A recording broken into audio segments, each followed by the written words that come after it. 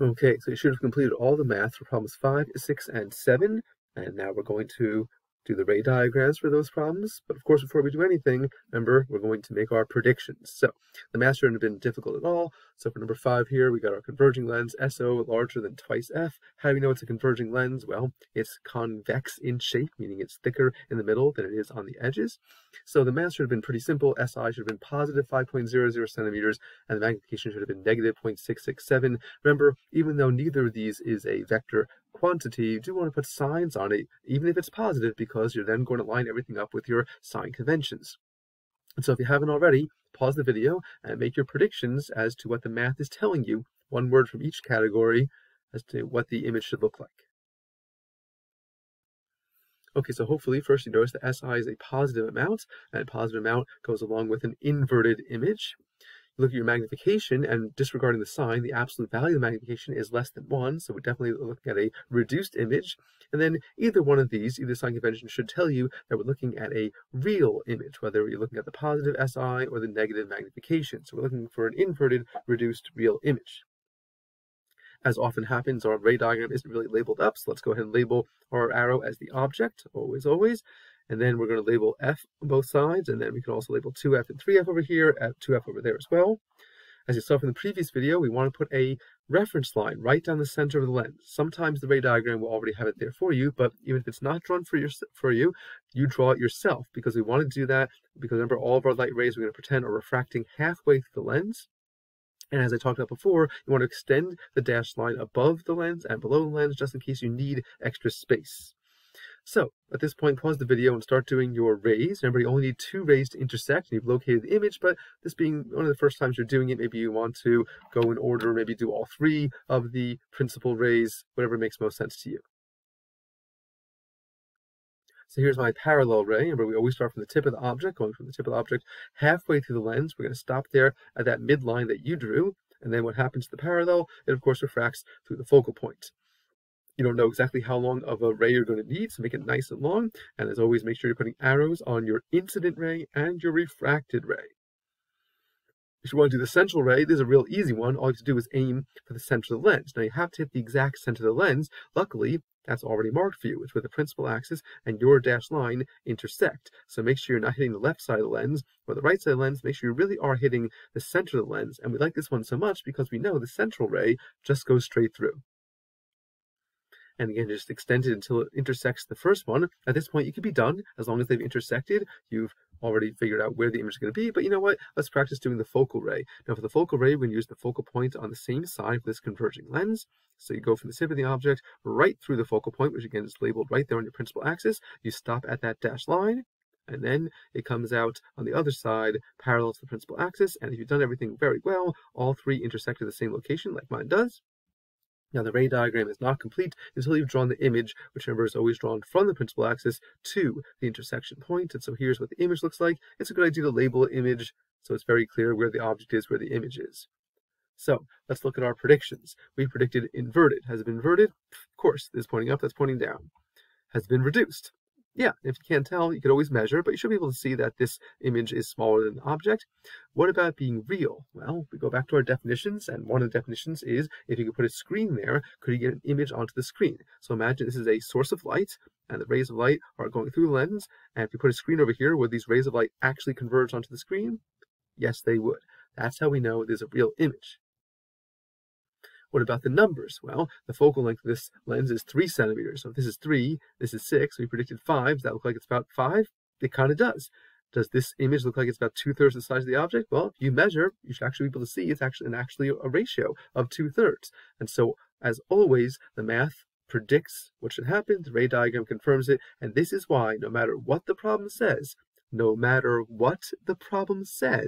you will always do the math first, because it's almost always that you're going to get the math correct. And then if your ray diagram doesn't agree with the math, then you say, something went wrong.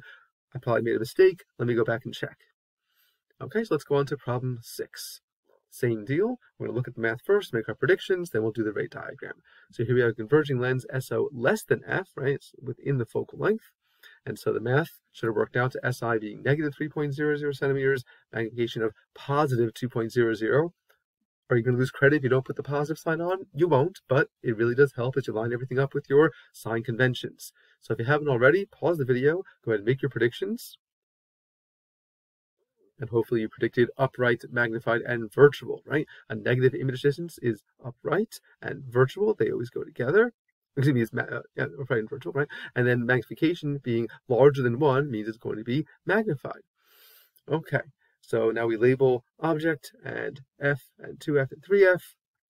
And we go right ahead and start doing our ray diagram. Don't forget to put your dashed line right down the center.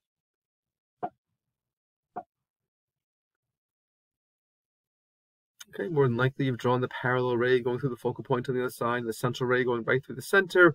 Drawing the focal ray is a little problematic because if you start at the tip of the arrow and go this way through the focal point, what's going to happen? Well, you're going to miss the lens, right? So that's obviously not what's going to happen, although if you're sort of paying attention, you may already have a sense of what to do. And if you already did it, that's fantastic, but it doesn't matter. As long as we have 2 rays to interact with the optical device, in this case refract, wherever they meet, they're going to form an image, but you can see they're clearly not meeting. They're clearly spreading out. There's nowhere they're ever going to meet over here. So what do we do?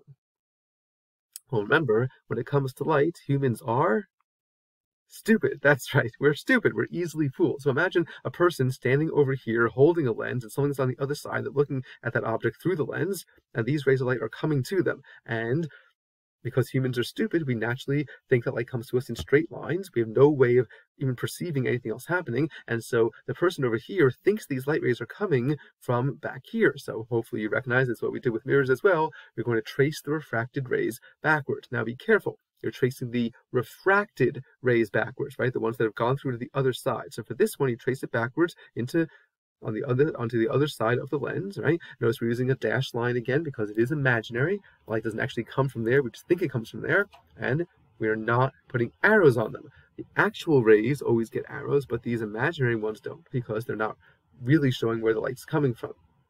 Do the same thing with this one. It really just means trace it backwards, and certainly it will intersect over here somewhere, and wherever they intersect, that's where the image forms. So from the principal axis up to that intersection point, there's our image. If everything works out perfectly, you should get yours to be right here on the focal point, as it turns out. Now, you can do the focal ray.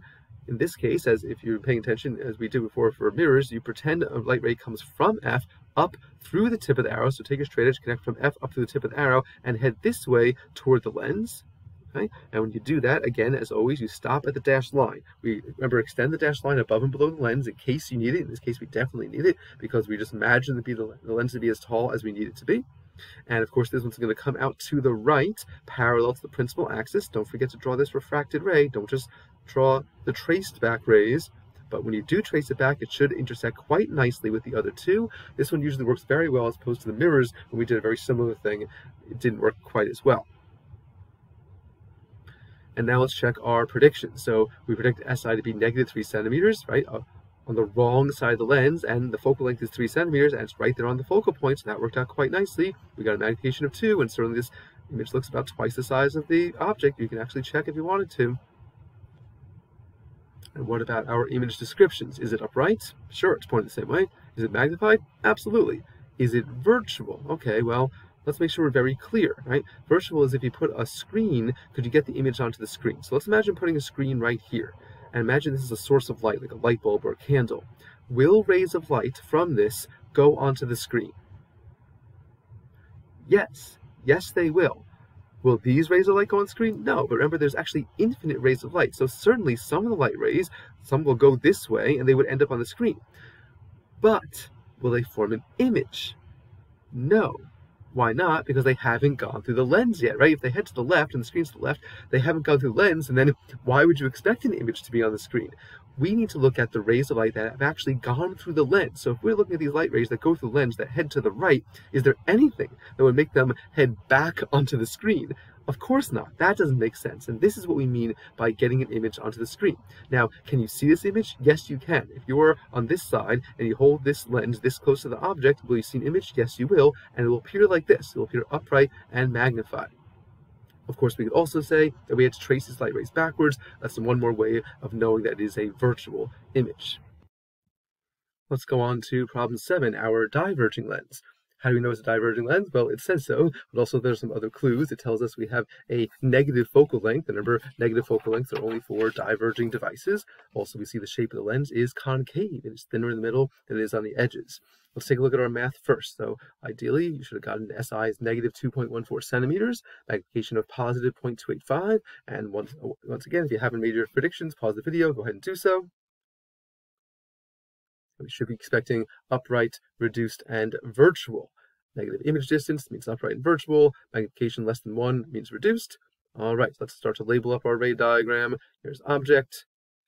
There's focal length, twice focal length, 3 times focal length. We can put our dashed line down the center, and you're going to start to do your rays for this diverging lens, which is not a converging lens, right?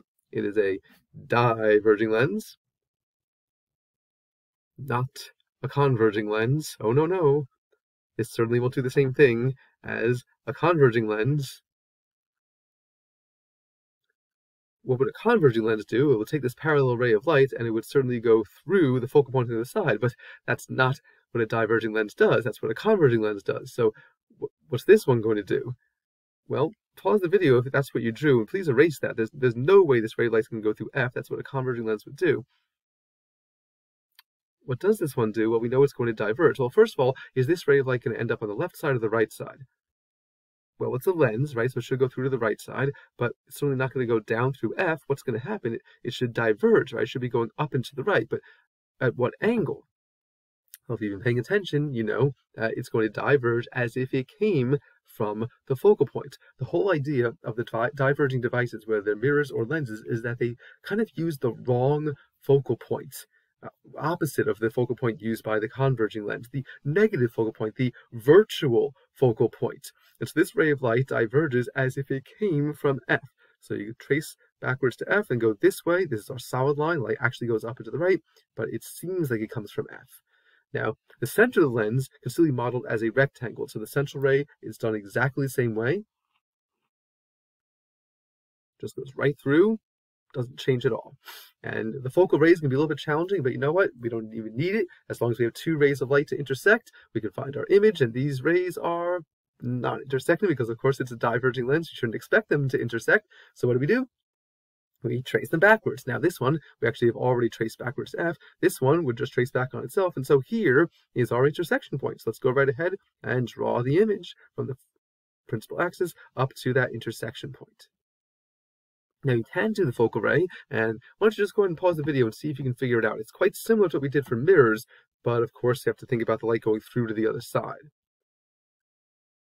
So here's what you would do to draw the focal ray. We're again going to use the wrong focal point, right? For a converging lens, we'd use the focal point on the same side. For diverging, we're going to use the focal point on the other side. So we would aim from the tip of the arrow through to the focal point on the other side. So arrange your straight edge to connect the tip of the arrow to the focal point on the other side, and then trace along, but stop at your dashed line. Because remember, at the dashed line, the light will refract. It will change direction.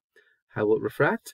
Parallel to the principal axis, and then if you trace it backwards, look what happens, intersects the others. This one usually works out quite well. Let's check our predictions. We predicted upright? Sure. We predicted reduced? Definitely. Virtual?